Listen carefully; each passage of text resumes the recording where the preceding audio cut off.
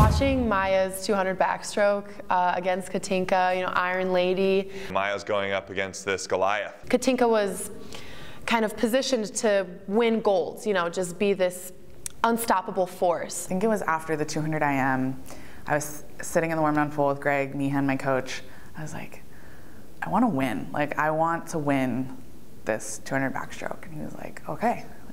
Let's go do it. So Maya's moment was actually my favorite of the whole Olympics. I don't remember anything from leaving the team area to maybe like the last 50.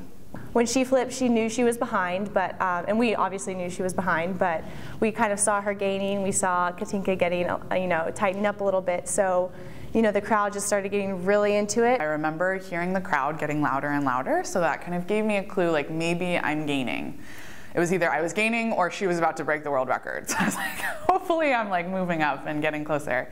We were like, oh my God, she's gonna get it. I mean, she can run her down. And then I also remember thinking, as I'm swimming on that last 50, like, how cool is this that I'm racing for a gold medal right now? That last 50 seemed to last forever, but it was a good thing because she just kept gaining. I kind of just went to tempo and drove my legs as hard as I could and finished the way I always finished.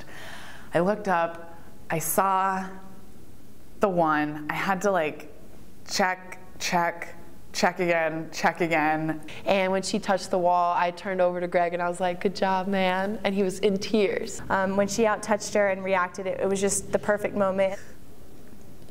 I don't know, it's so hard to explain. It was just this moment of like, this is too good to be true and I don't know how to react and properly like express my excitement. There could not have been a more perfect way for her to end her career than that exact moment. My name is Maya DiRado and my moment was defining.